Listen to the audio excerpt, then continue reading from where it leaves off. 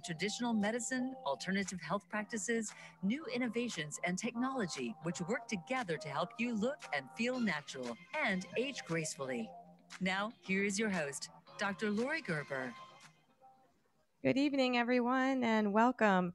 It is another stormy Wednesday night on the East Coast, so fingers crossed we hold Wi-Fi and internet and all those good things. It has happened before, but I'm really happy to finally get this show underway because it is all about stress management and stress and COVID reopening and all these things that honestly we're probably tired of talking about, but really need to figure out. So I'm really happy to have with us Dr. Richard Olberger. He is, and actually I was reading his bio before we got on here, and he's from Rockville Center, New York, which I didn't realize, has his PhD in clinical psychology and has a podcast that is wonderful. I highly recommend you all go there. It's called Richard Listens. Super informative, just really well done and easy to listen to. So check that out on his on all the podcast channels. There is a link on his website too that I saw. And author of The Qualitative Kabbalah, which I will be getting. It's The Value of Living a Spiritual System. That is on Amazon, right, Richard?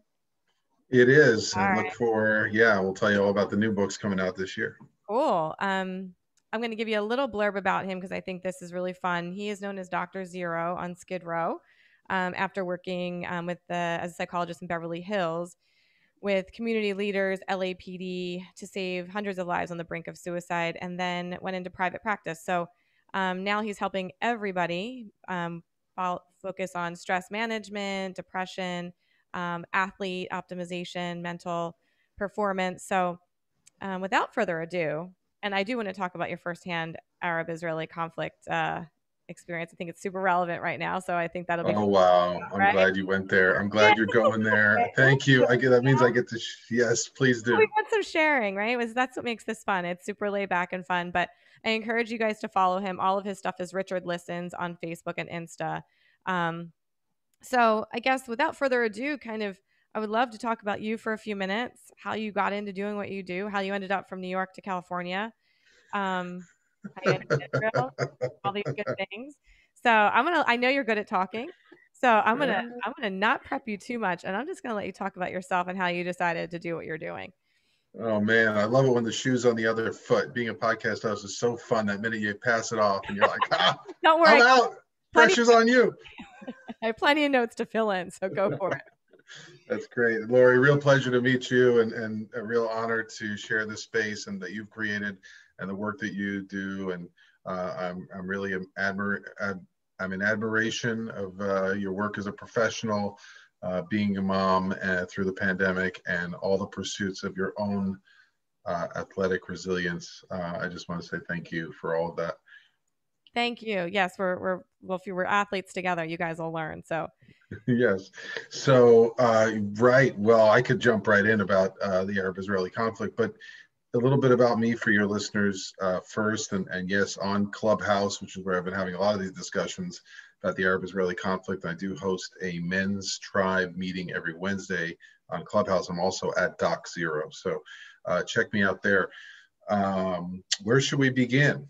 Do you want to know about how did I get in California? It's so funny because it's like somebody asked me about this just a week ago.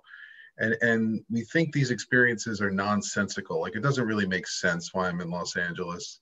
It may make a little bit more sense why I'm a psychologist, but it's kind of like when they say all roads lead to Rome or take the road less traveled.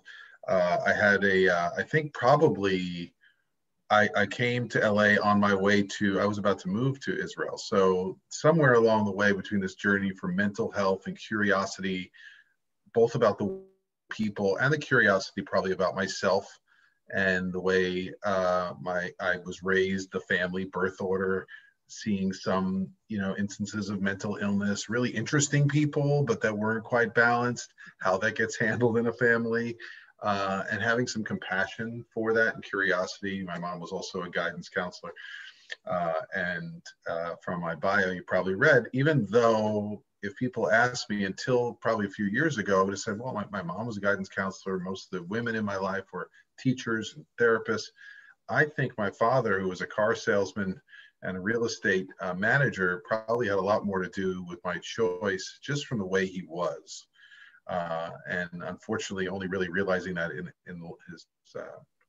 grieving him over the last 2 years. Actually, his anniversary will be Monday, 2 years. So rest in peace. We miss you, Jacob Oldberger.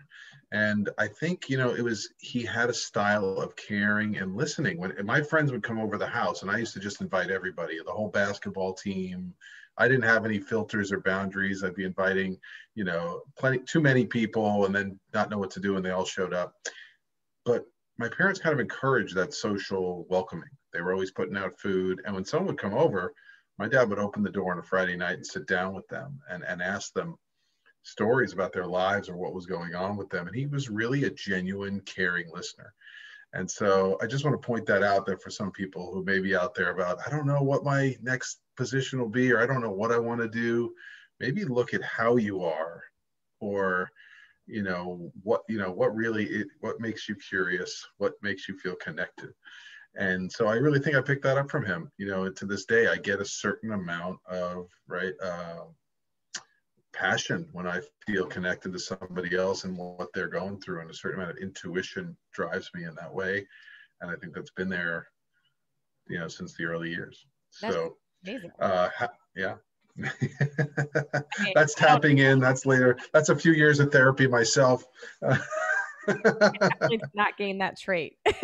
So somewhere along the line, I'm not a bad listener, but enjoyment, maybe lacking that. And to enjoy other people talking to you and helping them through it is such a gift, right? You have to be able to thoroughly listen, take it in, and it takes a lot of burden on yourself too, right? I mean, it's definitely especially if you're empathetic, you're like a sponge. So that's a hard thing to do. Well, right. And as I'm sitting here, and you could probably treat me right now with, lower back inflammation. I guess it's called lower crossed syndrome, or apparently twisted mister, or if you're a female, twisted sister, right? Stress syndromes and the body, which I'm sure we're going to get into, are for real. So yes, listening to people taking on too much, especially during a pandemic, people having to take on roles, blended roles, it can become exhausting. So knowing that limit and I learned carefully working on Skid Row in the county, when you're immersed, when you're surrounded with so much stress, if there is not a self-care mechanism or language or discussion you have with yourself, you could become quite toxic to you. It's really, people will reflect it to you. In my case, it was my daughter, I think was probably 4 or 5 at the time. And I always tell people, when people ask, what does her daddy do? She wrote, he works a day and at night and barely ever sleeps. And I didn't have to see another thing. Like, that was like somebody, cross punch to my face of like, whoa, what's happened to me? For all the right reasons, we get to this level of taking one more patient, doing one more thing to help out. And even sometimes it's training a little bit too hard as an athlete, or not taking a day off. And we don't allow this other part in that's like, you need the care too. If I'm going to give to others or feel connected or even be open to what they need, there has to be a space where I feel grounded, connected, and like I'm healing and manifesting some sort of joy or centeredness in my own life. So that's something I've become increasingly aware about. And curious about, right? How to get more of that. Water to get that insight, right? It's simple things in life where, where someone just like, I had the same thing with my son. I didn't want him to see me scared of the water, hence triathlons. And because I got sucked out in a rip current years ago and never really wanted to go back in the ocean. But, when my son looks at me, he's like, you going to go in the ocean, mommy? And then you're like, no, I really don't want to. That was my impetus, right? It's like, okay, something's got to change. Like, this is not the way I want it to happen. So, well, there's something that's beautiful about that, right? In the parenting dynamic of realizing that we want to be different because we want to be different in our relationship to someone else. And children are so, right, they're not threatening us. We don't have to be defended. And I think, something about fathers and daughters, right? And I have sons, and I always thought, oh, well, I was scared. What would happen if I had a daughter? Because it's the unknown. I still, to this day, a lot of times I have to step back. I have no idea. And I'm being told to step away. And it's really uncomfortable. And yet it's the best, because it's like I have to, somebody, you know, my daughter is telling me as a growing human being, trust me and respect me. And then you get to see, if you give that, that there's a relationship can grow. And I think that's that's hard for a lot of men in relationship in So general, right? To see how, wait, I have to do less right now. I have to, you know, step back. I can be, but do less. yeah, it's not just men, but I think men do have a harder time, but women want to fix too. So that can be tough. So let's see. Do you want to dive into the conflict, or do you want let's talk a little bit about COVID stress. Let's go there, and then I'll come back and circle back, because I think we might go down a little bit of a wormhole with the Arab conflict. So Sure, um no problem. I have a couple of questions that actually were already coming in. So I wanted to start. Well, let's talk about the two. You said two new books, right? That you have coming out. Well, the book that you mentioned, Qualitative Kabbalah, was part of my doctoral research. It's Okay. probably now almost 14 years ago, and I'm proud of it in that it was, I pushed to transfer to a school that integrated spirituality and mental health. And so I got a chance to look at how people, you know, different religious practices across cultures. So this might be the nice bow on any kind of interreligious conflict, is that across people, across their different domains of practice, applying spiritual practice and how it can affect everything from perception of well-being to perceptions on health to social belongingness, things like that. And that was also, you know, it was something I was very curious about at the time, and being curious about the world and curious about the Middle East, and having gone there myself, was that there was so much similarity and so much energy and such, you know, such passion around being connected to your faith and connected to practicing, you know, intensively. So it was interesting to put that into psychology and emotional language. So unfortunately, rookie mistake for any of you out of grad school getting published. You know, if you give away a lot of the rights, they made it kind of a textbook. So for a lot of your listeners, if it is on Amazon, but it is about $72. So I think they wanted to keep it in the spiritual psychology realm. So the Zero Method coming out this year will be in your price point. It will be $15 to $20. And, you know, we want it to be material that people can access and they can learn from if they are not able to get in to see us as practitioners, or if you're in the middle of the country or the Middle East and you can't make it into a session. I want people to have access and not be limited by cost. And I love the name. The Zero Method is great, because, you know, that's your roots, man. You can't forget those. That's not going anywhere. Well, and I love that story. I love, you know, that I was on Skid Row. I mean, not that anybody probably wants to wind up on Skid Row, and I don't know if other parts of the country call their downtown with a large homeless population Skid Row, but in Los Angeles, it's one of the I think top 3 in the nation per capita amount of homelessness and drug use. And it's right sandwiched like a few blocks away where tremendous gentrification is happening. So, and a few blocks from Staples Center where the Lakers play. And yet it's both this powerful area where there's more missions per capita. So there's all these places trying to give physical health, feeding, all these caring professionals there.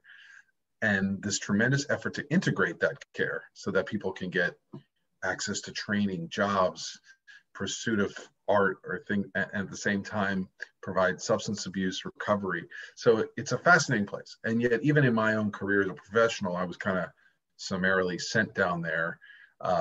And so the experience of being somebody who's kind of in shock, going into the environment, you know, it's hard to picture this when you're walking over tents, you're walking over people when you go into work down there. We're literally working out of a trailer. And the only thing you get about 15 minutes for a session. Sometimes you get a corner of a room, sometimes a staircase, sometimes an area by a dumpster.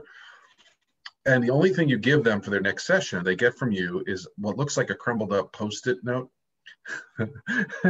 And on it is a blank space where you can put your name, the date, and a time.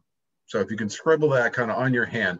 So obviously my last name is too long. So often I would put Dr. O, you know, 5:24, 4 p.m. And then the homeless individual takes this paper, crumbles it in their pocket, hopefully doesn't forget it. And when they come in to the clinic, they hand it under like a ticket window. Somebody opens it and reads it aloud like it's bingo. So it was a funny moment one day when my coworkers, I were sitting around and somebody called out, paging Dr. Zero to the front desk.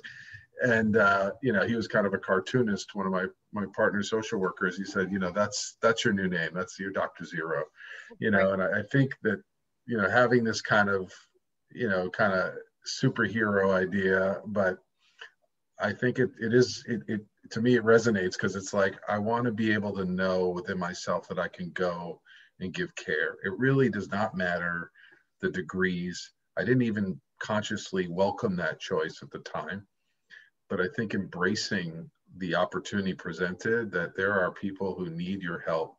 And sometimes just by being present, whether it be 15 minutes, I mean, the appreciation and the gratitude and the amount of impact that we're able to have, and the impact I was able to see that clients gave one another by providing safe, supportive groups, profound. I saw a lot of healing and treatment take place in one of the more difficult environments in the country.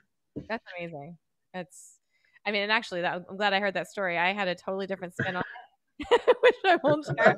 But not bad. I just too long-winded. But that's a great way to put it, Dr. Zero. I love it. And to me, I mean, to me, it was just like you're working at baseline, like you're working at ground zero, and that's kind of how I interpreted it. But I love that because well, you are tapping into the book. The principle of the book will be that kind of going from the levels, like starting what would level 3 awareness to level 2, 1, and like 0 being the highest level of where we want to get to, maybe being present in your life. So in relationship to yourself, in relationship to getting through maybe different things that we're struggling with, that is kind of what the 0 method will be, with steps and stages, and with some tools and techniques to make it practical. That's great. So I'll look for that and I'll get it. Let me know when it's out. And so let's talk a little bit about COVID, because I actually just had not an altercation, but a little disagreement with a patient today about the reopening process and how it's moving along. And I think one of the biggest things to note, and I think we can go two directions with this. There's so many people that are very happy about COVID opening, right? Everything's going back to normal. And then there's people that have extreme anxiety, depression over reopening, right? Because they maybe they got comfortable. There's lots of reasons why. And it doesn't really make sense, right? Because the depression, domestic abuse, alcohol abuse, everything's gone up, right? Exponentially, but people are still so scared of reopening, where that should all get back to normal, right? It should get better. You would think that depression is going to get better, anxiety is going to get better, all these things are going to go down. But it's really not the case, is it? So I'm kind of curious how it's changed. Well, I know how COVID's changed your practice is probably a big topic, but what are people saying to you? What are the big kind of flag words that you're hearing when you are talking to people? Wow, you said so much right there. I got like so much visualization of like my last 3 days. I was living what you were just saying. And that's the hardest thing I think about this last year, is that we as practitioners are going through it at the same time. We're having the same experience. We're having someone burst in our room, when we're in a session. We're also parents from home. My practice right now is 100% virtual. Okay. I think I mentioned I did more podcasts during the pandemic than I had in the 5 years prior. So the expansive use of technology and the use of technology in mental health has been, even with mediums such as Clubhouse and being able to reach people worldwide, and different individuals are in different stages of the pandemic. You speak to individuals in Canada and Britain right now, and I think they're both in a lockdown. So that's kind of useful in that it gives you a perspective. Maybe you are at a place of like, wait, hey, I'm living in Florida or I'm in California right now and things are kind of seeming open and Memorial Day weekend's coming, but it gives you perspective of somebody else who says, well, I'm just living here and I'm struggling in my relationship and all we see all day is one another. So I do think in general, I didn't want to get like too heady for your listeners, but in clinical terms, I do think anytime you have a sudden shock, I mean, it's as if some of the conversations I have with my clients is like, if it is not post-traumatic stress, some form of disassociation, which is the opposite, like the work you do is what we call association, meaning I'm here to connect my body. I'm here to integrate my mind, my thoughts, and my body. Do I have inflammation? Do I have a rash? Do I have stress showing up in my body? Is my diet affecting it? Is my relationship? What can I do mind-body balance?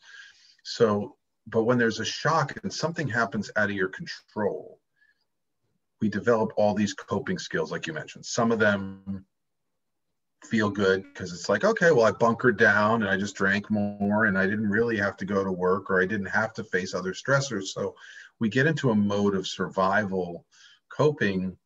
And then when we're faced with this, it's another stressor, right? Things are reopening, which is supposed to feel good, but it can also bring about overwhelm. Right. So I think that's what a lot of clients are speaking about, is going through, right? And even small discussions can be awkward. Like somebody I met this morning, it was like, can I shake your hand? And I was like, then I realized I didn't react probably in the way I wanted to. And then I'm like, oh no, did I just offend them? So it can be a joining moment. It can be something we laugh around about, a discussion. I think once we get through this initial moment of like, yeah, verbally exchanging vaccine cards or what we need to do to feel safe in a forum or safe about a get together, it can feel really good to feel connected again. But I do think that it is really hard to this is what trauma renegotiation is about. Wait a minute, I went to Disney World. This should be Disneyland. This should feel great. But I felt really like scared at times. I felt threatened. And to be able to integrate that it's still not, even because it should feel good and you want it to feel good, doesn't mean that it's still not awkward. And we kind of need a little bit of patience and slowing down these moments to figure out what is okay for us right now and what are we still uncomfortable with, and where do we need to set more boundaries and terms in our relationships, and where we're just not ready yet. And is that okay to say to someone, hey, I really want to see you, but I'm just not there yet. Can we touch base in a few weeks? Can I own that? The question is, and actually this is the first question that I got, so I'm glad you brought up the social anxiety part of it, because on Facebook I got a question that said, it went, are there any practices I can do at home to relieve my new social anxiety? And in my brain, I'm like, are there any cognitive, and I know how you are with cognitive therapies, is there any cognitive therapy she can do before she goes out, before, while she's at home, to prepare yourself before, let's just say, before you go back to work in person, right?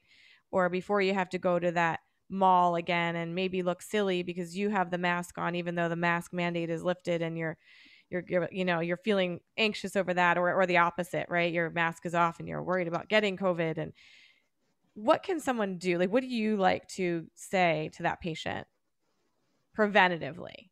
That's a great question. I mean, the first thing I thought was like, well, you're saying, what can you do internally at home to deal with social, right? Wow. There's a paradox there, right? Yeah, we can prepare and we can have a plan, but in some ways being social is now new again. And so I think the preparation part is thinking about, and this depends, right? Are you living individually? Are you single? Are you in a relationship? Do you have kids? So it's different for each group. I think so, for myself, most calls I got from couples were about differences in perception around, one wanted to be more out there and one didn't. So now I think it's about getting on that same page. Are you ready? Having a conversation to your other to go to sporting events? Are you ready to start going to parties? Are we ready to start having people over? If so, if we both are emotionally in the same place around, emotionally, why do you want it to happen? And then health-wise, what do you need to have happen to make that feel okay? So I think it depends on the people in your life. Is it somebody else who you're trying to protect and has a health concern that you're still concerned about and want to be cautious around? Can you invite over, for us, we've learned to feel safe having one person over at a time or one couple, and having that conversation. It seems awkward, but hey, we're vaccinated. Are you vaccinated? Okay, like eliminates a little bit of, if that's what matters to you. Mm-hmm. For my children, they go to a school. They signed an agreement that said they would not do any kind of at-risk gatherings, or the whole school could wind up being, like they feel a great responsibility around that. So for them, they are the strictest ones in our house. They want to make sure if we go somewhere. So I feel a degree of responsibility to them in making choices that would make them feel safe. So that's my accountability. Maybe other parents don't feel that level of accountability and they want to feel good in the moment. and I want to respect that position too. But I think to answer your question, right, it's having a plan. If I really want to, if I'm still with keeping the mask on, and that's where I want to be when I go out, then being honest to yourself is really important. And you may need to talk about it when you get home. If you got some looks or somebody gave you a weird kind of gaslighting, which happens, like, oh, you're still afraid. I mean, all these weird things. I don't know if getting into conflict with someone in the moment helps, because I'm not really sure that everybody realizes where they're coming from. They may think it's about the mask, but I think there's so much out of control disassociation, like I started to mention, which is kind of a trauma symptom of too much, too quick, and not really knowing where you stand. So sometimes we make this quick Band-Aid decision. That's it. No more mask. I can't take it. Going out every day. Yeah. Yeah, and at-risk behaviors, right? That's it. We're like, everyone's like tired of being cooped up to single people. I'm gonna go and maybe push my level of, intimacy to a level of riskiness that I was not even at before, or, so I think really trying to slow down inside yourself and asking yourself what you want and need socially, or plan. I'm trying to take it right now, like a month at a time. Maybe you're going to feel differently in a few months. Maybe the landscape and where you live will feel like everyone's vaccinated, and it's really confusing here in California. There's certain rules nationwide, then there's different rules when you go into places. Yeah. So it does take this kind of little bit of a discussion. Oh, okay, like, I'm going to that restaurant, I'm going to bring my mask because that's what makes people and the owners and respects the workers there. Personally, when I leave there, I don't feel I need the mask because I feel good and I want to enjoy smiling at faces. Like, I want to get clear on my decisions, connecting my behavior rather than being kind of a reactive, thing. I personally want to make sure that people around me feel good and safe. And so this is the new marital counseling discussion, right? I think so. I was amazed. More calls during the pandemic, and then it enters the family therapy dynamic too. And so I guess if your couples communication is in line, this just becomes now the primary discussion that you have. And I think it's exciting in a way, because if you are going to be brave enough to go to Disneyland or go back to the movie theater, it's like, well, what do you feel comfortable with, right? And making someone feel safe and secure and healthy is a part of every relationship. And you may feel triggered. Like, it's going to be hard if you see someone who's not following practices in the same way you are. Are you okay with getting hugs? Are you all right? I mean, I was telling someone, one of my clients earlier today, I shook hands with someone for the first time in 6 months this weekend. And he was,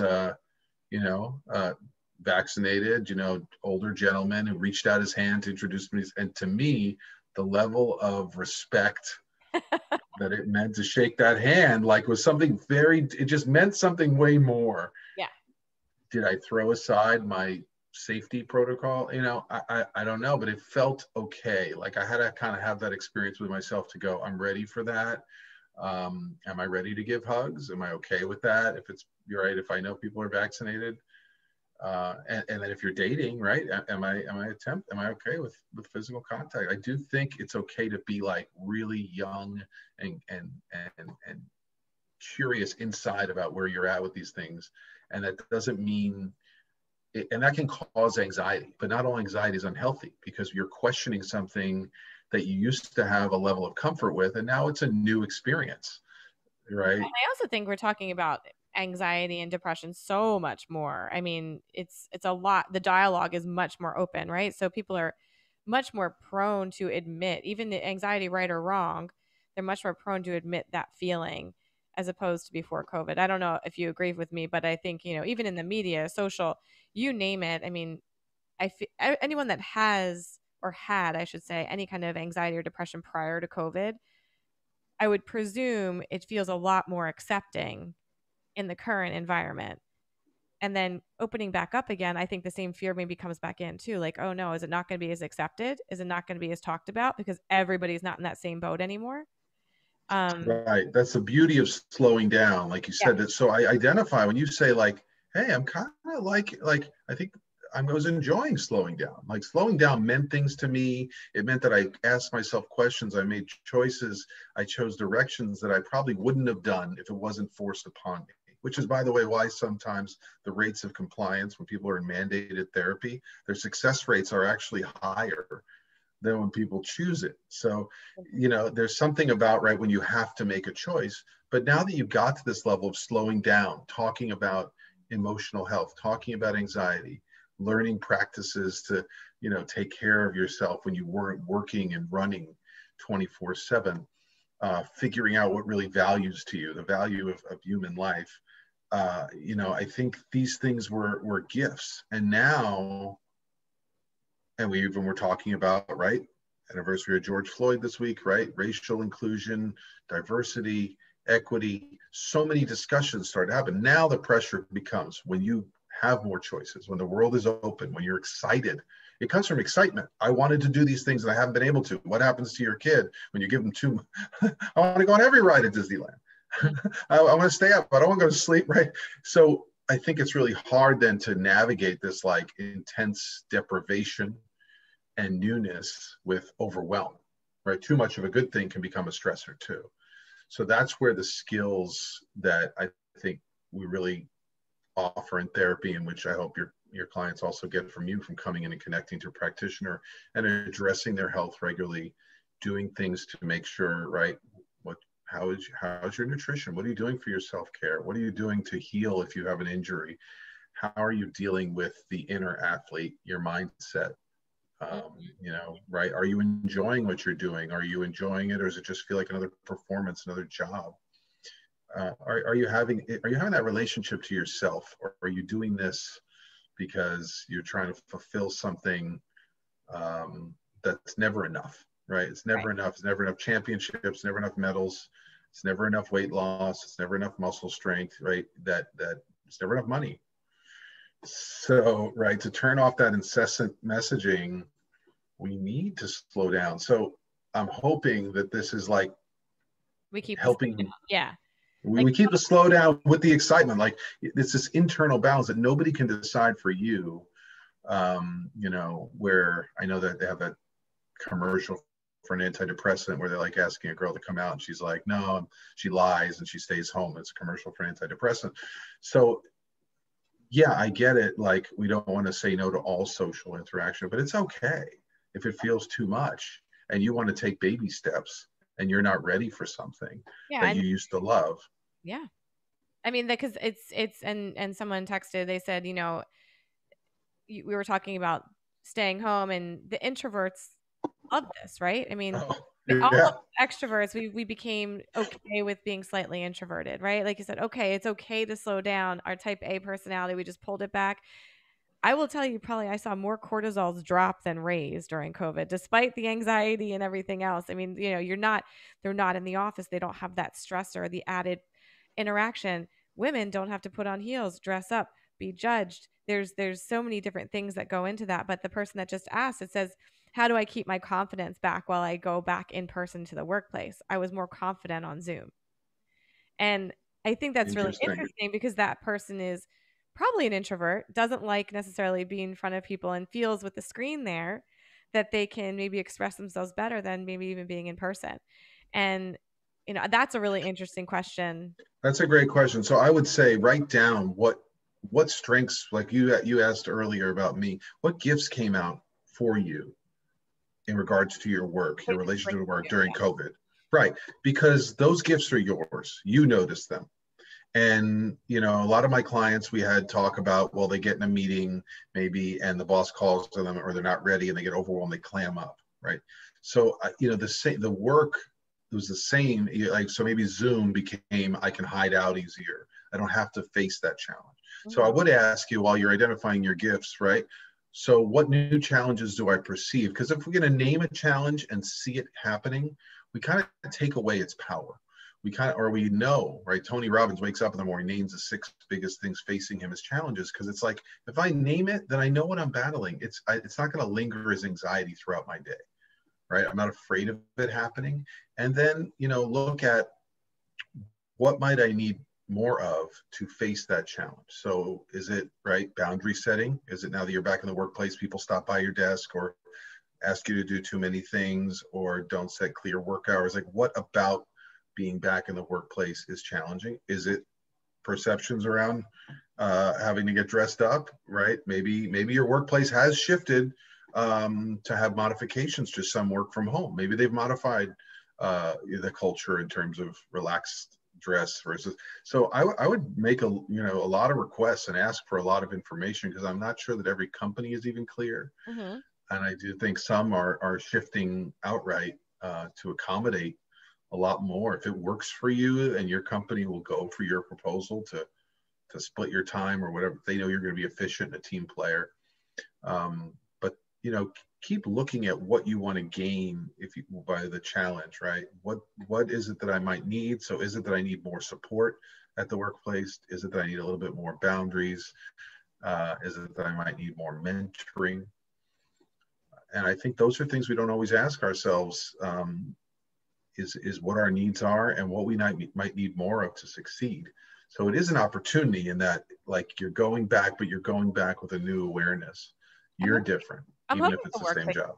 See that, right? That's my hope. I mean, I know we've changed certain things in our practice, and I mean, you've become all virtual. I mean, that's a dramatic change, and I have to say, I think in being in the cosmetic end of things as well, one of the biggest things that I hear in general is the freedom to not feel like you have to put on heels, get dressed up, dye your hair every single day. And, I guess it has its pros and cons in my head, right? There's some benefits and some not benefits for me in general, but to feel comfortable in your own skin because that's who you are and not feel like you have to prove it to these social norms, I think was really empowering for a lot of women, and may have created conflict in marriages. Who knows? But, or created Zoom anxiety because, you're only dressing from the waist up.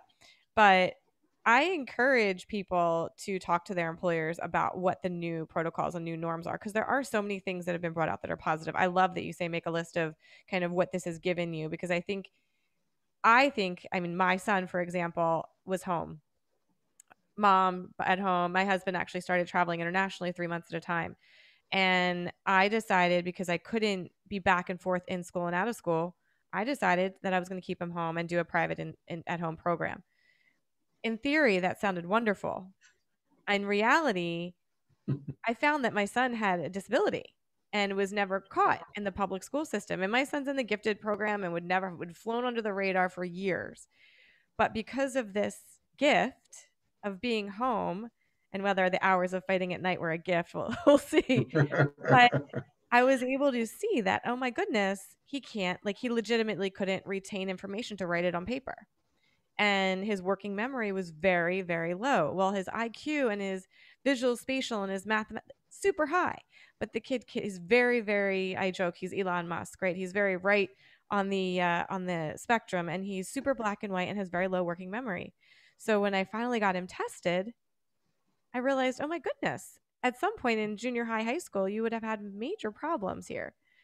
Because it would take him hours to write 3 sentences. So there are certain things that I think people overlook the positives. And I think a lot of people, rather than being anxious over health and COVID, it's how do I keep the positives that I gained and bring them into this new life? Because that is really difficult, that balance. And I encourage people, get your blood work done. Let's get your hormones, your cortisol, your inflammation in check. Let's keep your brain, and from a physical perspective, well, right? Because right now a lot of people are at the lowest stress level they've been in a long time. Some people are higher. There's definitely the two extremes. And bring that forward and say, okay, what can we do to maintain that? Meditation, adaptogens, there's different things that I do. And from your perspective, how often do you suggest someone talk to you? Like, is it weekly? Is it? Obviously, I want to be sensitive to the whole person. Sometimes if it's intense and we're making change, or someone's trying to make a big break from a relationship or really needs intensive, then it's weekly. Okay. Some people are coming in with trauma, and they they need to take a break from work because they've worked through the pandemic. Yes, that's a whole different. They need more intensive, but usually it's weekly or every other week for maintenance, because we want to get away from just content catching up on details to getting into a process and looking at why we respond the ways we do and shifting that story and creating a new story. And that takes getting into the narratives and reprocessing. And we have to do that in the session. We got to see how it comes up so that you can practice that outside. So, yeah, and a lot of the work, if someone said to me, well, the every other week when they're not seeing me, they're doing something for self-care, or they're working with a functional medicine doctor, or they're doing a stress, a yoga class with their partner, right? Like, I'm going to be in favor of more space for self-care if you're a high stress professional, whether someone is a parent who's, managing a job and kids and a home and family relationships. I mean, or they're an athlete, or they're a lawyer, there's still increasing demands, the phones, the social media, it's not ending at 5 o'clock. And this language of even learning to figure out what a boundary is or where is space for yourself seems to have gotten overridden in favor of, right, creating more. It's more about the future. It's more about, right, I want to be more, I want to have more, I want to be sexier, stronger, right, wealthier, and so a lot of things get lost in that moment. So if I can reinforce a whole picture of that, so I don't know but in times, weekly is what is needed. Because I mean, it's obviously our synergy it works really well together, just medically. And again, I'm definitely not a therapist. I'm like a bartender. I hear everything and I listen to everything. I don't know that I always have the right answers, but well, your time as a medical practitioner is limited, and you're there to treat something specific or focus on, and so having a team, if you can find a way to create your team, and for some people it's their trainer at their gym, but finding some way to integrate the various aspects of your health. And a lot of men tend to overlook their physical health, looking at their blood work, checking out the relationship to the foods they're eating and maybe their thyroid level, doing that yearly physical. So I think now that we're given the all clear and you're not afraid of an existential threat, that getting back to doing the maintenance of health is first order of business. It's funny you say that, because that was on my kind of last, I told you I took some notes for filler, but that was one of my last kind of miscellaneous fears, I think. And I find that a lot of people are, yes, obviously there's the vaccine fears. There's the fears of getting your kids vaccinated. At the risk of talking about that, I don't even know that I want to go there, but there's fears about getting back on your routine maintenance. I've let it go 2 years, and I hear this a lot, that I'm overdue and I'm scared of what I'm going to find. Right. My mom had breast cancer. So that's something that I like to reiterate. And by the same token, it's been so hard to get mental health, because everybody's getting mental health right now via Zoom or Skype, that people are scared of not being able to get back to normal. And it's too hard at this point, I'm just going to let it go. Right. From both perspectives, yours and mine. And I think that's really important, that people understand that this is a process, and it's not what you don't know won't hurt you, right? We need to kind of figure it out in one way or another. It is really true. I mean, I'm hearing that a lot of clinicians are full, they're burnt out, they've been isolated. So we want to make sure that we're, like, how do we create more mental health amongst our families, our friends? How do we kind of keep doing this work to make it safer for people to not be okay, right? Is it okay that somebody says, I'm depressed, I went out, I don't even know why I'm depressed. Some guy asked me to shake his hand and I was like, gave him a fist bump, and then he looked at me weird and I was wearing a mask. I mean, these are all the things that everybody is going through, right? And this one, this one was posting about politics 6 months ago, and I'm not sure I agree with their views. Like, how do we kind of let go of some of the stories and just get back to connecting and caring, and drop some of the defenses that came up and accepting, right? Can you accept, right? That people have different feelings and yet still create more of a space for acceptance, and allowance to be different. So I really, I know you have to go soon too. I'm gonna let you go in a few minutes, but you have a little line on your website and on some of your stuff that says, you talk about how people can become heroes in their own lives. Is there anything that you can bring that to be relevant for COVID? Like, how can you be a hero in your own life in the current environment of going back into a post-COVID world? Is there something that you see? And I mean, I kind of have my own interpretation of what you wrote, but I'm kind of curious what that means to you with what you do. Well, in general, I think being a hero in your life is kind of what we're talking about. It's owning the fears, owning the anxieties, and being able to go out and battle them, and ask yourself, what story do I want to tell? Do I want to be telling a resilient story? Do I want to be telling a story of health, about discovery right now, newness, discovery of health, of new communication and relationships, of a new side to me? Maybe I am transforming my work, my passion, my interests. So am I willing to adapt that? And am I willing to own that this is my hero's journey?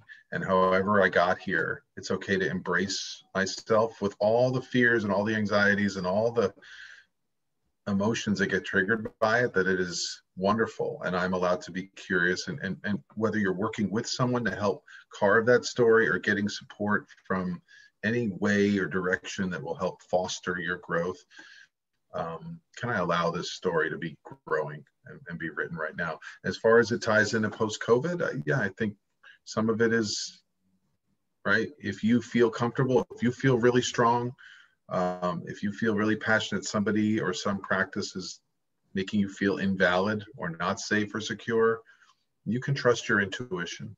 And that's okay. That's winning. That's not failing if you had to go home. It is not failing if you tell your boss too many days a week in person is too much. And it's not failing if you don't feel like getting full dressed up to the nines, because you've discovered it doesn't have the same meaning anymore. So I think allowing yourself this journey, this permission to discover what you need and write it down, put it down. Can you bring that into, where do you need a little bit more? Do you need a little bit more space and boundary in your relationship? Do you need more exploration to go out and see girlfriends because you've been stuck at home dealing with a son and work and seeing patients? Or like, what do you need more of? What are you noticing? Because every time you take a step and ask for your own needs to be met, you actually care for everybody else in your life. It's the paradox. We get so busy caring for everyone else or wondering what the world is doing, and we forget about ourselves. So, this is not about being selfish. It's about self-care and mental health, and allowing yourself to be present in every moment. And all of you, with all the anxieties and all the struggles, and it's beautiful. There's nothing beautiful. Wrong with you for having all that. So I think I got like a minute and a half with you before you got to roll. So I'm going to ask you about your experiences in Israel, and sure. Give me the brief lowdown, just so I can see how it shaped you. And this is Dr. Zero giving us how he was formed, right? So sure. Well, I've got a handful of minutes if you need them, but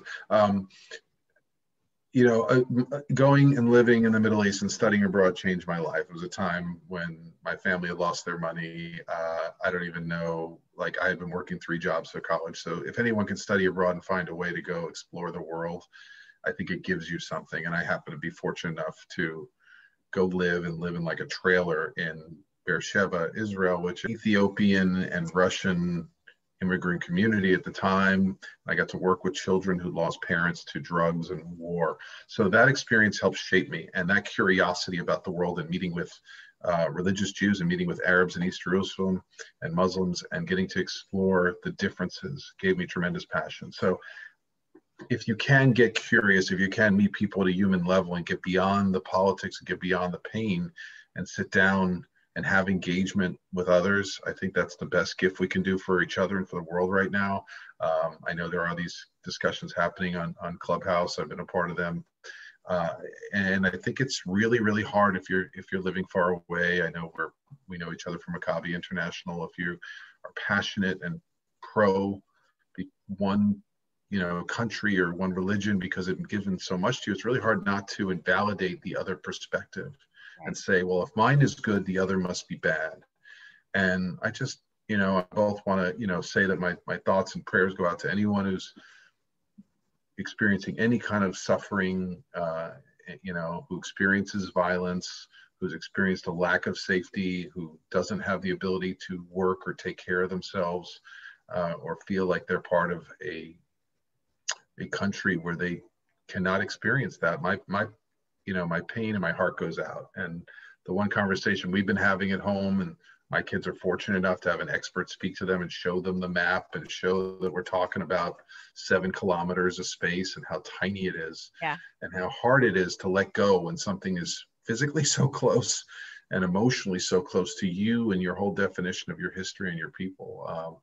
So we understand what the problem is. We don't know the way forward, but I really hope that it starts with sitting down together and experiencing sameness, experiencing humanness, and continuing that dialogue. If it keeps recurring, right, as we tell people in mental health or in your physical health, right, there's a message there. There's a message for us that we haven't gotten yet.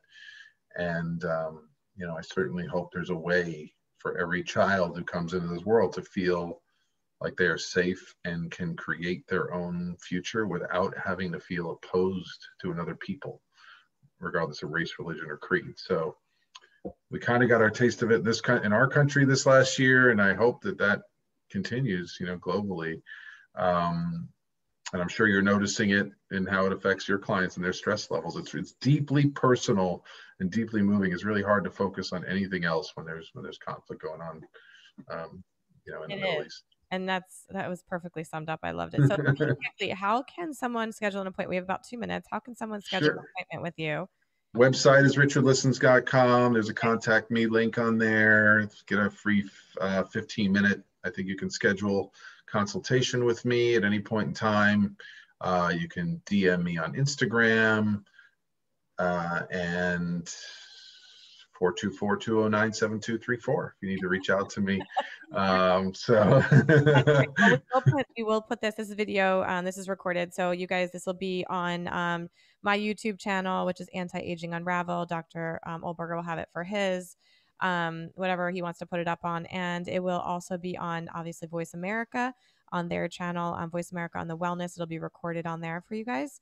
And I just want to do a little summary of just the type of people that I feel like have been reaching out, and if this applies to you, I just encourage, don't just sit there and do nothing. Again, we talked about physical health and trying to put that off, but mental health right now, I'm struggling finding my own people for my son. Substance abuse, people that feel like they have social anxieties, or extreme introversion, that have a lot of anxiety going back out. And like I said, the body image concerns, even new sobriety. A lot of people got sober during COVID. So with these newfound maybe gifts, we need to learn how to cherish them and deal with the feelings that go with it. So on that note, you can also reach out to me at mydrlori.com, MYDRLORI. And you can also go to info@mydrlori.com and email me. I do Facebook, I do Insta. Oh, what else do I do? Like I said, YouTube, whatever you get on, it'll all come to me. I'm a one-man show these days. So I hope to have Dr. Olberger back. You guys message me if you liked it, and we'll bring him back on, and we have tons to talk about because he's great. I think we could do a show on each one of those topics. Yeah. It's amazing. Yes, if you're out there, any of those topics, if you want to be directed, if you are coming out of substance abuse, you need more support, don't be afraid to ask, and we will at least get you connected to resources and someone who can help near you. Well, we're going to sign off for the night, guys. Thank you so much, and thank you for listening to Anti-Aging Unraveled. Thank you so much.